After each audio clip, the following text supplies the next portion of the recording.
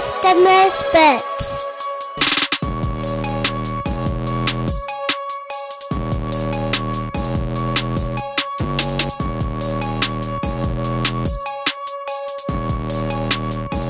Hey everybody, welcome back. The brilliance of my mind messed up the calendar again. Brandon is still on vacation, even though last week I told you he was back. But instead, Joe has decided to come back because there's a conversation that he and I have been wanting to have to define some terms that both of us use regularly, but I don't think either one of us have ever actually sat down and just defined in an episode before. So, Joe's back, Buddy Walk is back. We're going to be talking about Christo-Centric theology, but what Christo-Centric in general actually means. So, Joe, let's start with you. Have you ever actually sat down and defined it for anybody? Or is this something that you're finally getting to do that you've been meaning to do for a while? This is the first time in front of the microphone. I've had conversations with the house church and with different people along the way about what exactly it means to have a Christocentric theology. But yeah, in a public display, this is the first time, and it's good because I don't think I realized in endeavoring into this world of ministry. I think it's one of the ways where my entry into ministry kind of limited my perspective a little bit, you know what I mean? Like, a lot of the time when this conversation takes place of my not coming in with all the baggage and all the denominational nonsense, and I tend to use the phrase footloose and fancy free a lot, because it is applicable. There is a certain amount of garbage that I don't come in with, but it's also easy to miss how easily missed this whole concept is, which was, for me, a little bit of a, say, culture shock. I don't know how else to say it. It was because to me, it's just, you read the text, right? And you're like, yeah, no, this makes sense. I don't understand why this doesn't make sense to more people. But then you open the lens out to a wider demographic and you realize, at least in the West, this is one of the more easily missed concepts. And that's part of why we want to actually take the time to define it right now, because this is one of the things that also, just within the past month or so, the amount of people that do not understand what we mean when we say Christocentric, or that have a politicized, yes, even with this, there's a politicized view of it, has gotten much more evident in conversations. So we're going to just define it very easily, very quickly, before we get into what it's not. Right. Christo, meaning Christ. Centric, meaning centered. Very easy. It's not complicated. Christocentric means that it is Christ-centered. Now, what that is not is, this is not red letter Christianity. Right. If you don't know what red letter Christianity is, most Bibles, when Jesus talks, has his words in red. Red letter Christianity says that those are the only words in the Bible that we actually need to pay attention to. That is not what we're talking about. We also are not talking about the Jesus cult, which is the idea of Jesus as God, Jesus as Savior, Jesus as Messiah, but no Father, no Spirit. It's all just Jesus all the time. This is why it's important for us to actually sit down and have the conversation, is that even this idea of a Christ-centered theology and a Christ-centered Christianity is abused and misused a lot. So we're going to actually walk through what it means and why it's important here. Misfits have heard this phrase often, all the way back to episode 1. We talked about this with Bradley Barnes.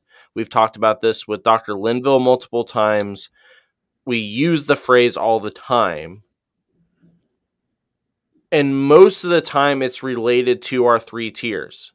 We're talking Christo-Centric theological truths that build out our biblically based philosophical principles that inform how we do our methodological models. It all goes back to the theology that we're built on. But why the theology needs to be Christocentric is the first step. So, Joe, you don't necessarily work within the 3-tier paradigm all the time, at least not intentionally. Why is it for you that the Christocentric model is so important? So if you approach the Bible as a, not to steal their gimmick, but a continuous narrative that points to Jesus, then the mode in which God operates makes a lot more sense throughout time immemorial. Also, you realize that along the way, you have more and more of the character of God being displayed in different situations, in different settings, and all of that kind of stuff. And when you really dig into what the popular comparisons are of what, like, if not Christocentric, then what? It's not overly surprising, considering these are things that man has wrestled with when trying to reconcile what the Messiah is for time immemorial. Yeah. But understanding things through the lens of a Christocentric theology opens the door to the rest of a lot of the other stuff that we have a tendency to talk about. So last week we talked about Tim Keller, and we talked a lot about our different ministry stylings and how we view people and all of that kind of stuff. Well, viewing people through the lens of the Imago Dei, viewing the world through the lens of the living kingdom, different things like that, that stems from what we're talking about here.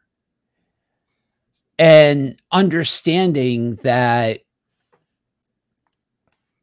Jesus was always plan A, that it wasn't a matter of this certain references of the Old Testament being, sure, messianic, but not specifically referring to Jesus.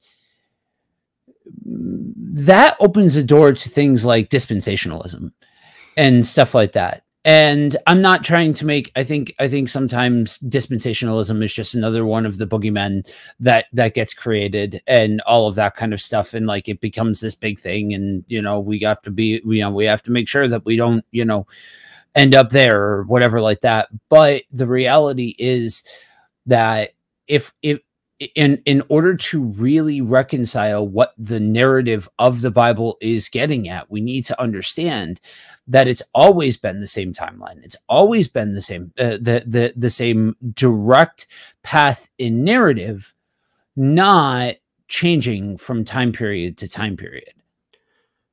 And, the interesting thing with that is that, when we talk about how to read the Old Testament, this is one of those areas where, again, even a Christocentric model gets abused.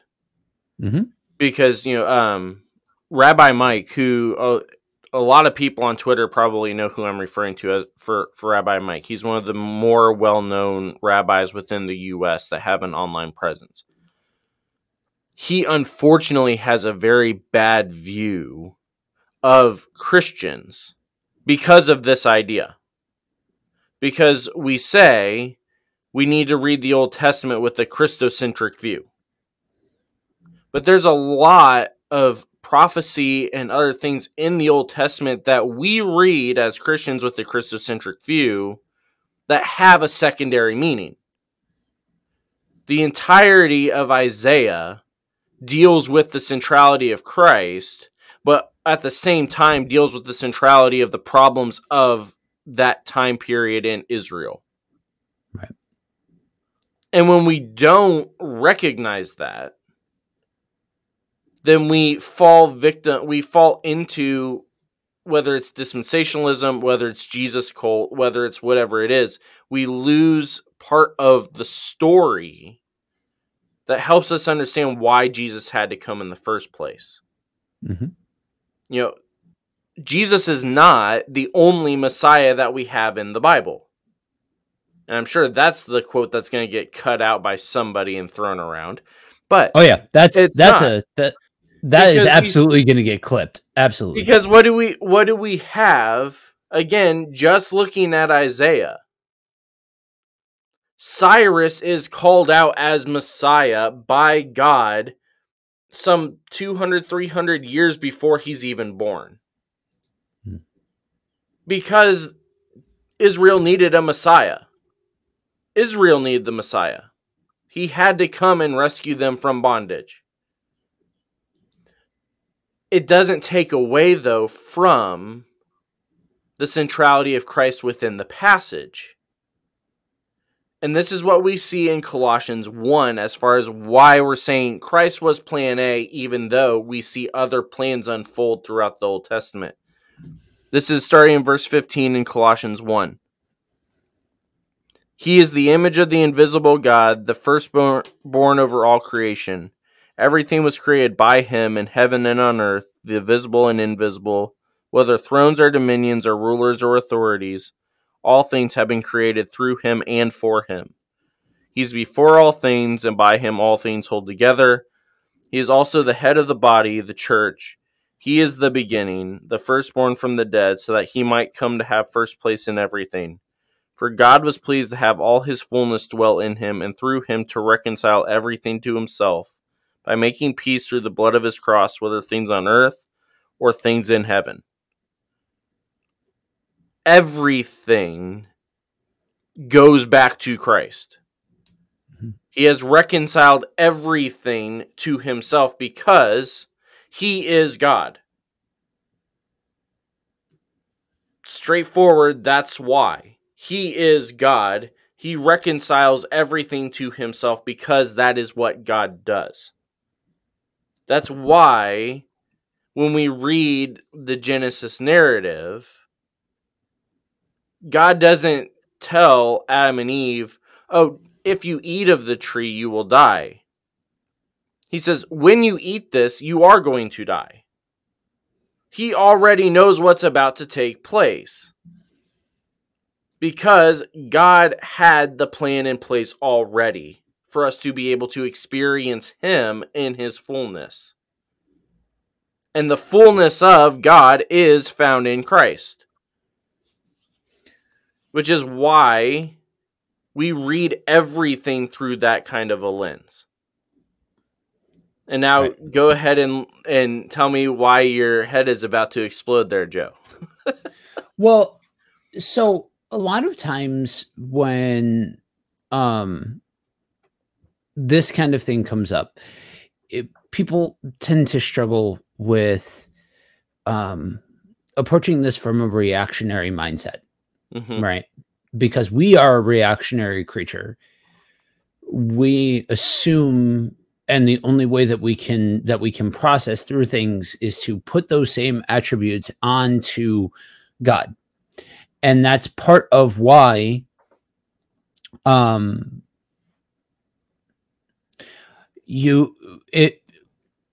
part of why I really do fundamentally wish more people really understood the first part of John 3:16. Right? We talk about salvation, and we talk about that as this phrase or this verse that's at the heartbeat of salvation. Well, take the beat and read the verse.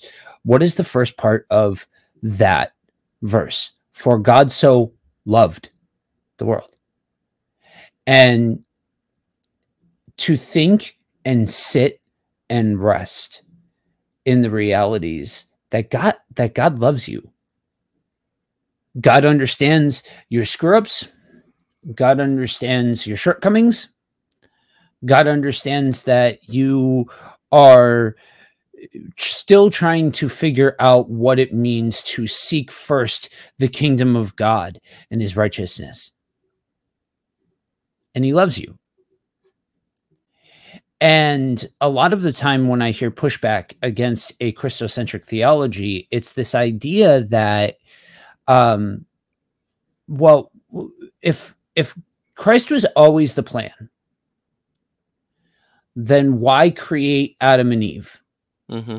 Because it's almost like this idea that you're creating a flawed creation. Okay. So let's work with that for a second. If that's something that's confounding, let's work with that. So let's say, okay, God knows that Adam and Eve are going to fall, and that there would ultimately need to be an intermediary on our behalf. And so he just decides, they're gonna mess up. Well, that means no you. That means no us. That means no humanity. Just being, if we are speaking in terms of concrete terms, and we are working with the assumption that God is real, Jesus is real, the heavenly realms are real, and we're talking about this cosmic powwow of whether or not to create humanity and all of that kind of stuff, and we're working within that paradigm, then work within that paradigm and extrapolate it out to its natural conclusion. But the idea to go back to love is that understanding that there would be a need. God still created and then worked towards this eventuality that this is something that would happen, and that Christ's life and death and resurrection would happen. And when you understand that, and then you read Christ into, if you look up a textbook definition, they're going to say that a Christocentric theology is reading Christ into every page of the Old Testament. It's hyperbole. It's not. Let's not get hung up on specifics here as far as every single page and all of that kind of stuff. But if you read Jesus into the Old Testament, then you understand that John 3:16, that same idea, that same mode of being, that same orientation, that same character attribute that we see fully displayed in plain English, present throughout the entirety of the Old Testament. And you see this continued narrative that it is the same God now, then, and forever. Just like it is the same kingdom now, then, and forever. Just like it's the same purpose for things like the law, things like following God, things like why even have the tenets and the ways and all of that kind of stuff. And we could sit here and wax poetically about the specifics and trying to wrap our mind around all of those things. But guys, I know that the Buddy Walk community hears me talk a lot about this more spiritual side of reconciling our faith and all of that. And I know for you guys over here, a lot of what you guys talk about is more applicable to I'm going to say applicable to everyday life, but it's more grounded, I guess is a good way of putting it. It's more of the human element piece and all of that. Not to say it's devoid of spiritual things, but it's more, you guys talk a lot about political, sociological topics and concepts and all of that kind of stuff. Rather than trying to sit and wax poetically about every single theological concept and trying to reconcile every single little piece, every single part of the way, let's take a step back and just sit in the wonder that if we are Bible believing Christians, right? If we all at least, you know, with all of our differences and all of our different takes on different matters of the world and all of that kind of stuff, if we all at least stop to say, okay, the one thing that we can all agree on is that we are Christians. Okay, cool.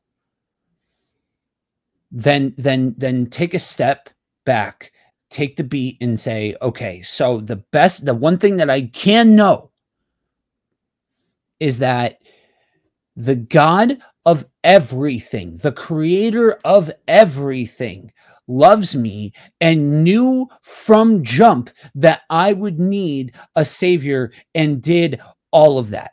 All of the preponderance of backstory that goes into that, all of the historicity that goes into all of that, that was always plan A, was to provide a means of reconciliation.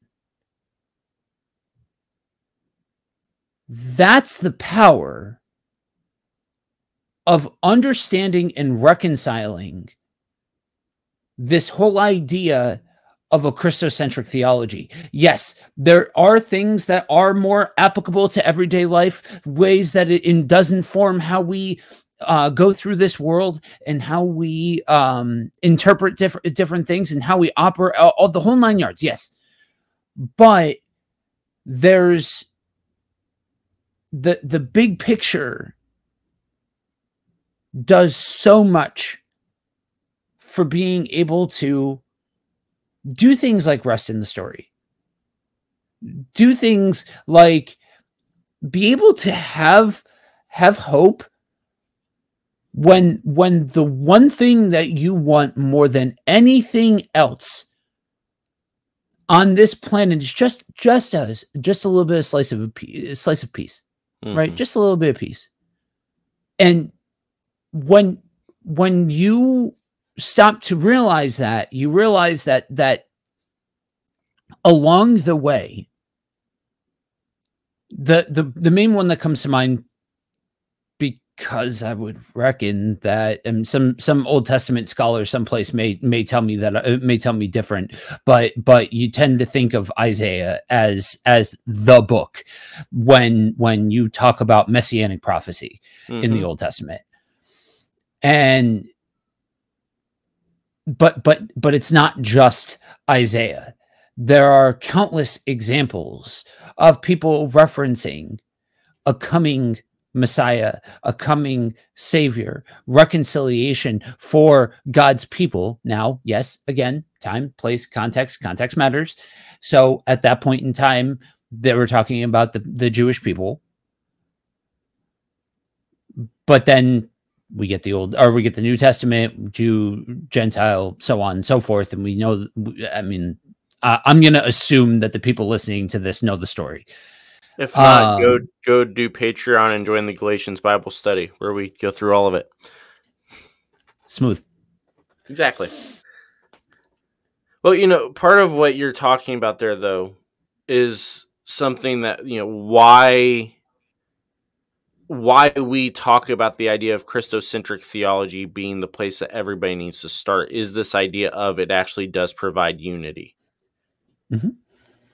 You know, this is John 17, Jesus praying in the garden. The one thing he prays for is unity for the believers under his name. Let them all be united as we are united. Unite them under my name. Jesus is supposed to be the thing that unites all believers. That is normally widely accepted as, yeah, obviously we know that. But then when we start getting into actual discussions with people, what unites us is no longer whether or not we claim the name of Jesus. It's what version of Jesus we claim. Or what ancillary topic outside of Right. Jesus supersedes the importance of Jesus. But we claim that it's this version of Jesus because we need to have Jesus agree with us on everything. Yep. Because if Or at Jesus least on the agrees with finer us points. on everything, then obviously that means that we're more important and we have the authority to be able to do what we're saying we want to do. Mm-hmm. This is why we talk about the idea of theology having to be Christo-centric. Because if your theology is Christo-centric, your theology is centered on Christ, yeah, it allows us to actually determine what is actually a primary, what is a secondary, and what is a tertiary, and what is a whatever the further down the list we go actually is. Right. Because if what we are preaching draws us closer to Christ, it's obviously going to be a primary doctrine. If we don't preach this, we miss a piece of Jesus or we do not get to Christ, it's a problem. We need to make sure this is a primary.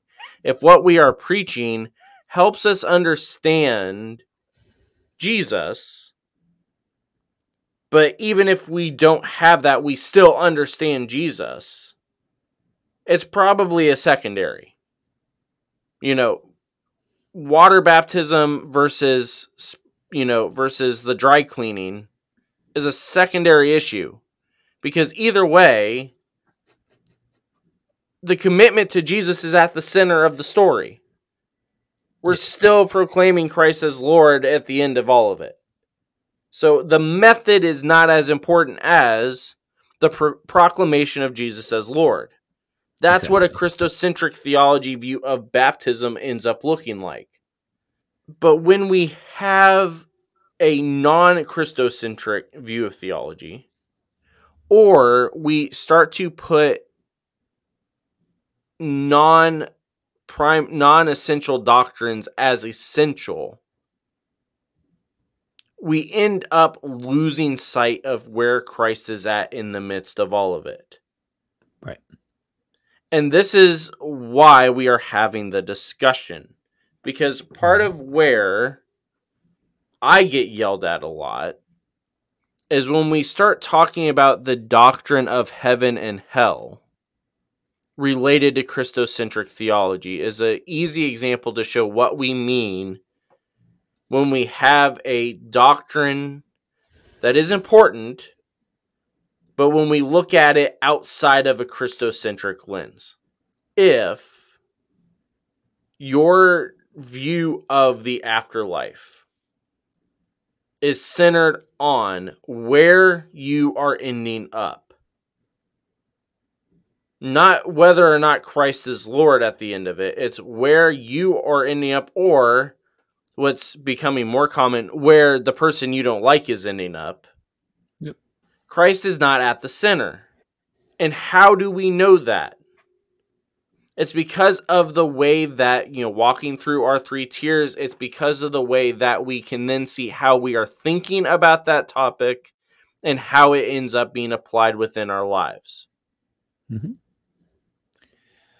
If hell is the center, getting away from it, or making sure the people you don't like end up there, Yep,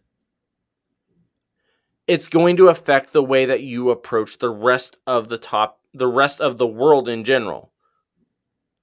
Why is it that everybody is freaking out right now about Target? Why is everybody freaking out about Target right now? What's the big boycott?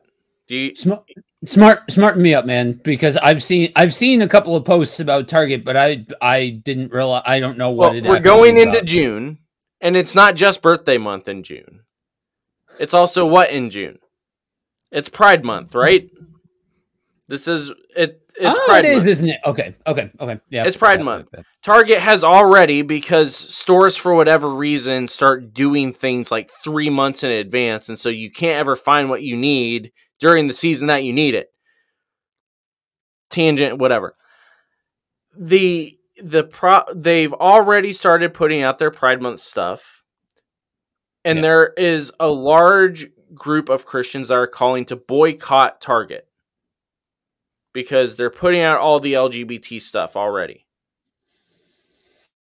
However, where was the outrage when they started putting things in the store that were crosses painted as American flags? Right. There's idolatry there also. Mm-hmm. There's a major problem there.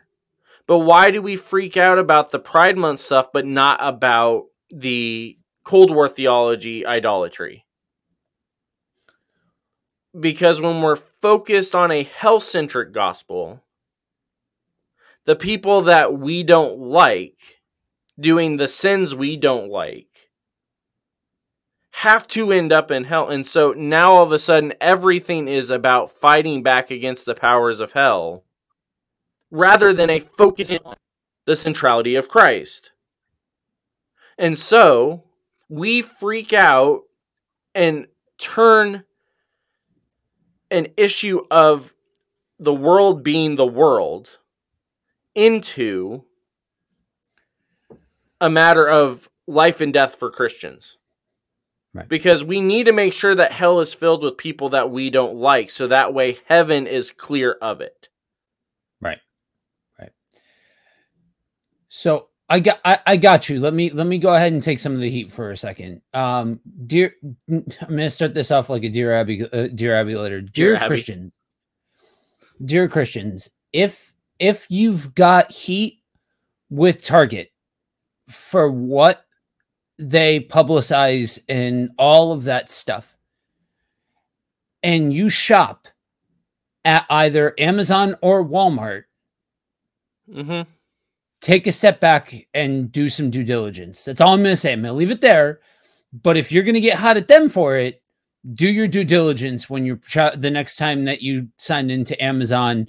And if you're going to paint with a brush, then have the integrity to paint with a brush straight across the board. I'm just saying that if that's really something that you're going to hold as a live or die conviction, and as somebody who I love supporting small business, so I do think it's annoying when small businesses have their political affiliation gimmicks in their front yard. So I'm not free from having an opinion as far as what this and that and all that kind of stuff. It annoys me because I don't care. I don't care how you vote. That's 100% irrelevant. Again, like I said, I'm going to take some of the heat. I'm good. I'm good with it. It's cool. I'm a heat magnet in this part of town. Because I don't care, because it's, there you go.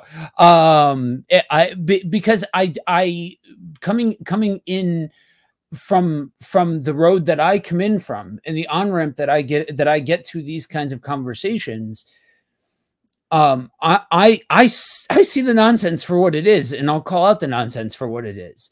So like, if you're gonna hold yourself to that, if you are gonna put that burden of weight around your own neck, then just ride or die, do it. Like then at least have the integrity to do it straight across the board. Anyway, so we're talking about heaven and hell, and the thing you've got there, though, is part of the key. If you're going to say ride or die, just do it, then do it. But you've got to acknowledge why you're doing it. Right. Don't blame this on, well, Jesus has told me to do this, and I have a Christo-centric theology, so that's why I'm doing it. A Christo-centric theology doesn't require us to go boycott everybody we disagree with. A Christo-centric theology calls us to love the people we disagree with. A Christocentric theology is one that is not focused on where people end up or making sure people know where they end up. Right. Because what that is the ends justify the means. Or in this case, the ends justify the mean. of the way that we are treating other people. Because we are taking something that is in a lot of cases, and honestly, the idea of what hell is or what heaven is not an essential doctrine. It's not. If you think that it is, it's not a Christocentric theology. Because Christ has called us to care about the people in front of us, not care only about where we're going in the end. That's part of what we see in Acts chapter 1. Jesus goes up to heaven, and what do the angels have to do to get the disciples to actually act? Remember the story? Jesus' ascension. Jesus ascends into heaven. The disciples are all there, and they're all looking up and watching. Yeah. He goes and he disappears, and they're still standing there watching. And finally, two angels show up and say, "Why are you staring up at the clouds?" Right. He's already told you what you need to do. Go do it. Right. And that is what we end up with a lot of the time when we have this sort of mindset of it's all about salvation. It's all about soul winning. It's all about getting out of hell. It's all about getting into heaven. It's all about insert some eschatological idea here.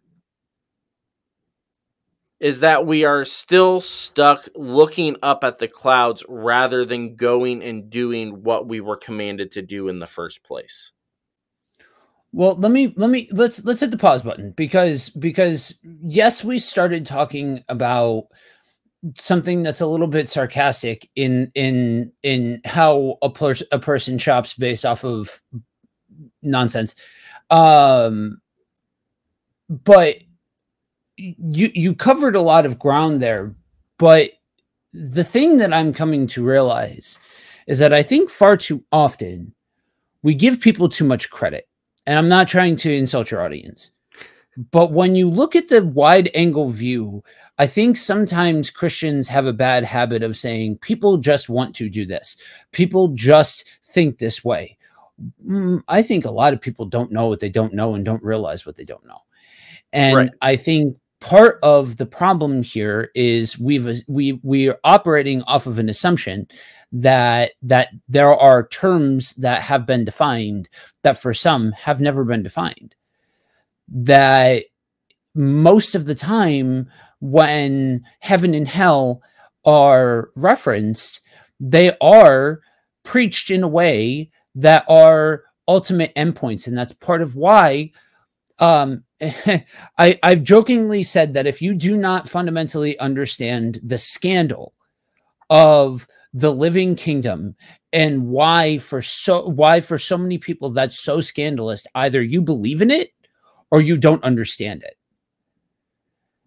Because operating under the paradigm of the living kingdom, living in a way where God's authority is the highest authority and understanding the ripple effects thereof, the supernatural relationship that between God and man, the impact that living by God's ways, what that has, and understanding that it is a matter of taking the Bible at its word. When it states that if we seek after God, what? We're going to find him. And operating there takes the emphasis off of heaven and hell. So if we're going to sit here and talk about heaven and hell, then let's go ahead and define what that is, at least to the best that we can, right? So for a lot of people, hell, we think of things like hellfire and brimstone, eternal damnation. For some people, what's the is it annihilism? Is that what the annihilationism? Yeah, annihilationism. Yeah. Nihilism is a completely different philosophical thing we don't have time to get into. Yeah. No. I said nihilism, not Yeah. nihilism. Nihilism is a conversation that I would love to come back and have. Um, but that is that tends to be what we think of, and whether or not we cop to it or not, many of us think of hell in the sense of God throwing people there. Heaven, we we think of. have the John Edwards view coming out of Sinners in the Hands of an Angry God. Most people, and this is something that we talked about a while ago. Most people's view, like if we tell them to picture heaven, or to picture hell, sorry, not heaven, to picture hell, you get a combination of Sinners in the Hands of an Angry God and Dante's Inferno. Yeah. And that, and so on the other side, you have heaven that, hopefully at least you're far enough along to say, I understand that this is something that is tangible and we're not just ethereal beings floating on clouds. Some people think that way, but whatever. But the through line between the two, the continuity between the two, is that for heaven, it is eternally being in the presence of God. It is being present in the real way. We live in a shadow of what will be currently. And if, for those of you who never have, if you want a beautiful illustration of what we're talking about here, go and read the Narniad. It is the single most beautiful illustration of this outside of the Bible.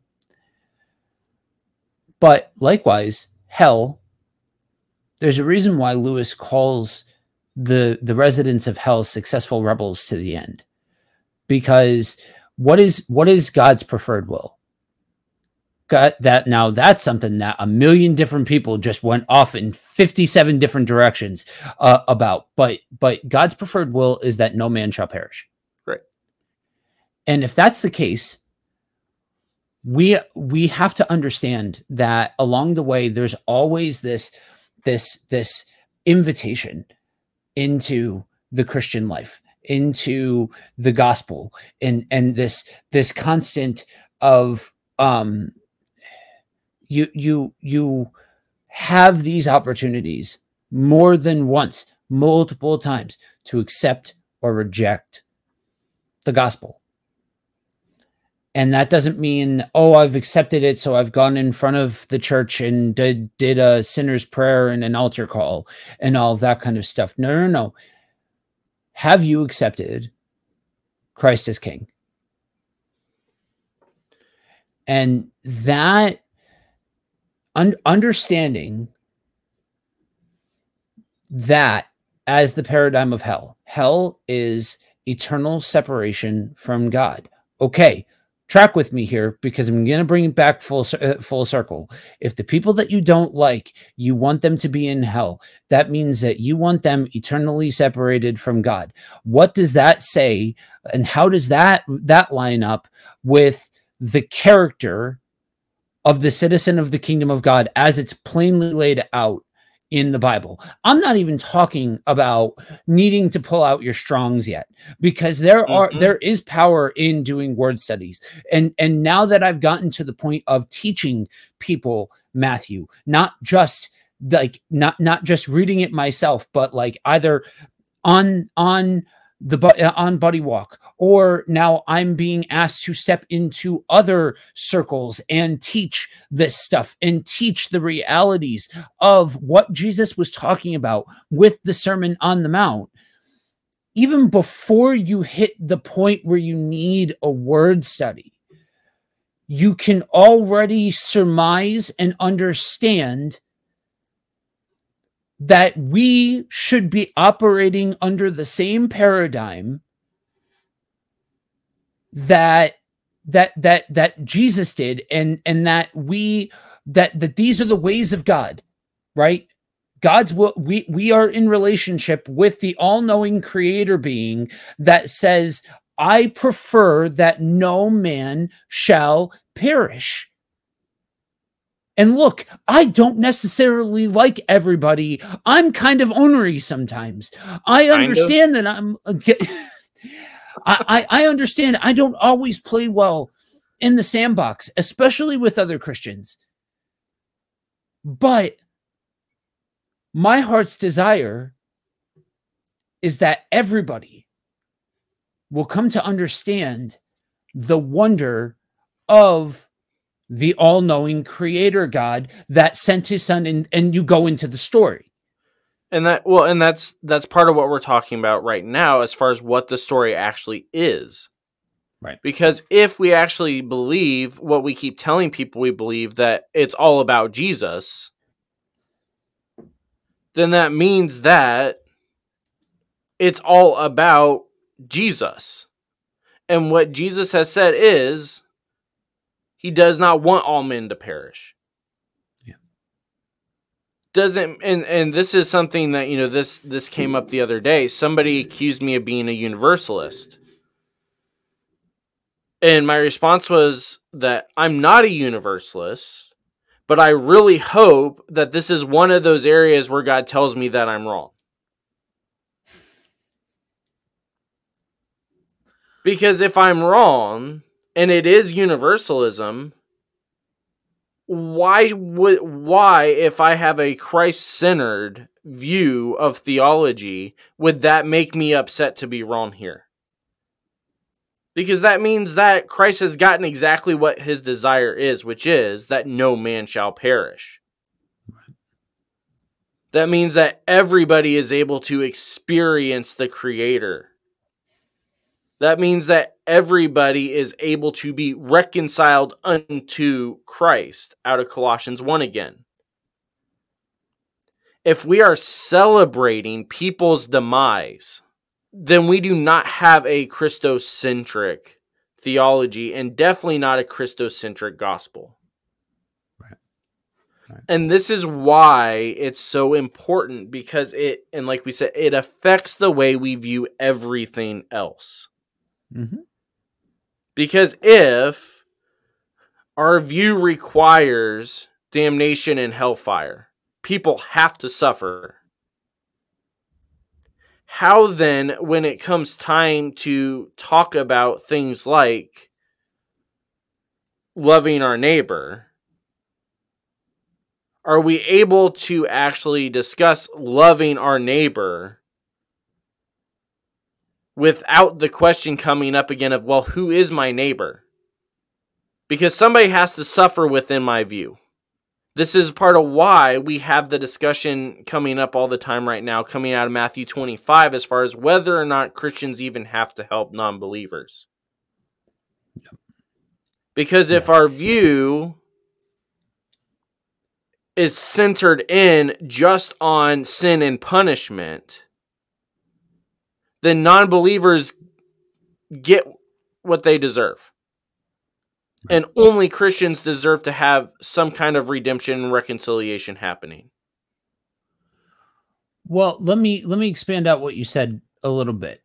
So I'll do you a solid and plug one of your episodes.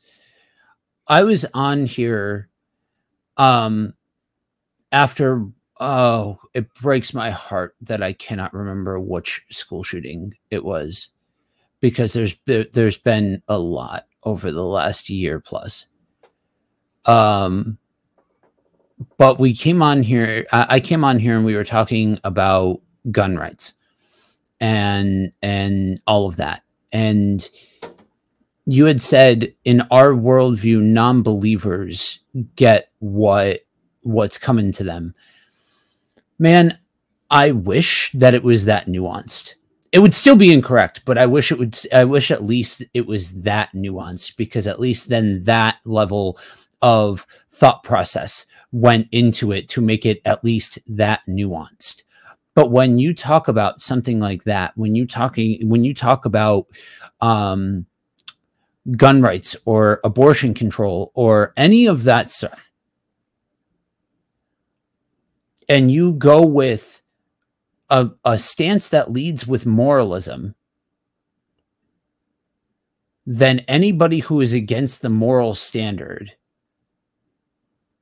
screw them. They don't, they don't matter. Mm-hmm. Not unless they reorient, and not unless they, you know, all of that kind of stuff. Now, there are some people that are listening to this that would say, well, wait a minute. What's wrong with being moral? Well, wait a minute. What's wrong with fearing God? Okay, let's hang with me for a second. I've talked about this before, and you can go back if you didn't listen to last week's episode when Brother Matthew and I were on here. I use the analogy of doing a lot of field medicine in the type of ministry that I do. Part of the folks that I have been charged with caring for are people that have experienced that whole idea of fear God. Now, I understand that there are different parts of the Bible that talk about the fear of the Lord, closer to the word reverence, but that's, again, we have tools, let's use them. But when you lead with fear God, that does not take time to care about the individual. And if you think that establishing a fear of God can at least serve, even if it's messy, as an on-ramp that's acceptable, and that is an acceptable way of presenting the gospel, then one of two things is true. Either you've never sat with somebody who's been damaged, or you don't care. And if you don't care, then might I suggest wrestling with that. It's not my job to sit here and tell you and say, oh, that means you're not that ain't my gig. That's above my pay grade. I'm not that's not my job. But that says something. And it's not a good something. And I don't mean to pick on anybody when I say that, but when we talk about these things, and it's true on every side, right? I touched on two different viewpoints, but if the initial thought process when you have something like a school shooting happen is either, oh, more guns would solve the problem, or, catch this, immediately using it as a platform to say this is why we shouldn't have guns. Mm-hmm. Both of those miss the rabbit. The rabbit has passed you by as far as what it means to care for the orphan and the widow, what it means to practice true, undefiled religion. And that's the importance of how this becomes applicable, because we can sit here and talk about the concepts of the living kingdom and all of that. And yes, these theological concepts are important to unpack. It is important to understand the paradigms and the parameters of what it means to be Christo-centric. But folks, there is a very tangible reality to all of this that is very present, because the reality is that it is unenviable by the world standards to stand in the gap. However, the number one responsibility of the Christian, and it does not matter if they shop at Target, it doesn't matter who they sleep with, it doesn't matter who they vote for. It doesn't matter what denomination they are. It doesn't matter what color their skin is. It doesn't matter how much money they got. It doesn't matter what gender they are. And I say that inclusively.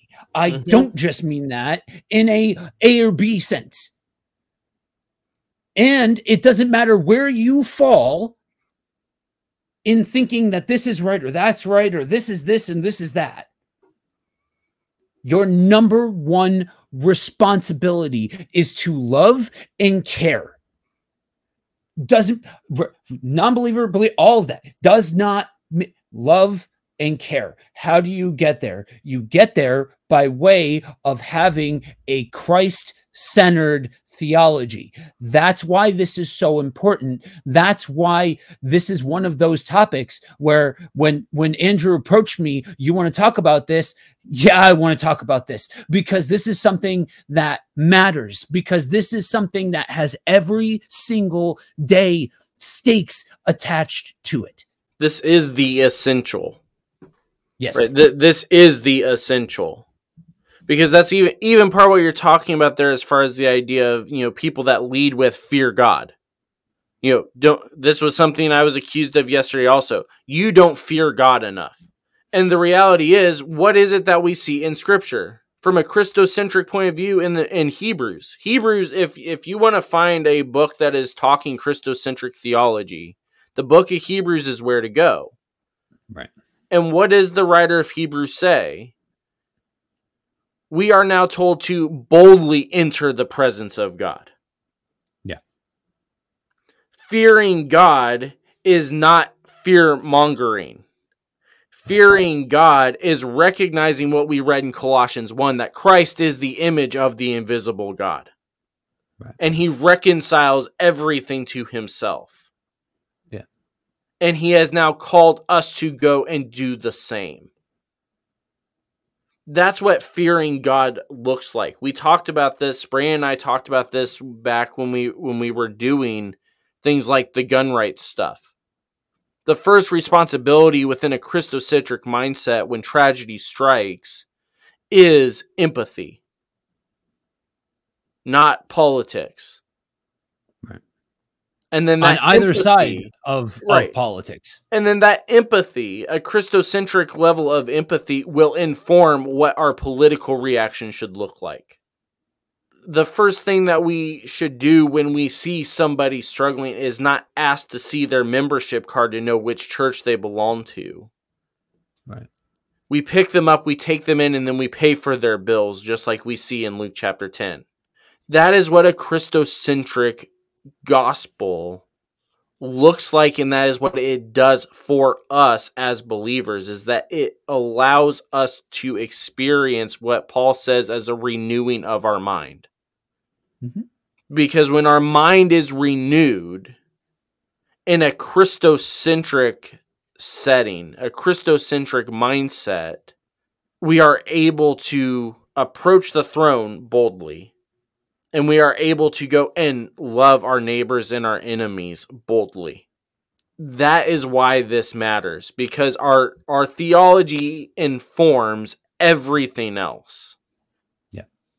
And if it is Christocentric, then we are going to stay on the right path. Because if it's Christ-centered and that's what we're doing, we're going to be going towards Christ, which is the goal. Mm-hmm. And if our actions outside are Christocentric, then it's going to draw people towards Christ as well. And so we will be able to fulfill the Great Commission of loving God, loving our neighbors, making disciples, baptizing them, teaching them, and the cycle continues. Mm-hmm. Because if Christ is at the center, Colossians 1 is going to happen where everybody will be reconciled back to Christ. Right. So we said some very heavy things that may or may not have made some people very angry. Let us know. Again, you can find Joe over at buddywalkwithjesus.com. You can find us at ministrymisfits.com. You can do all the different things there. All the social media stuff, we're at Ministry Misfit.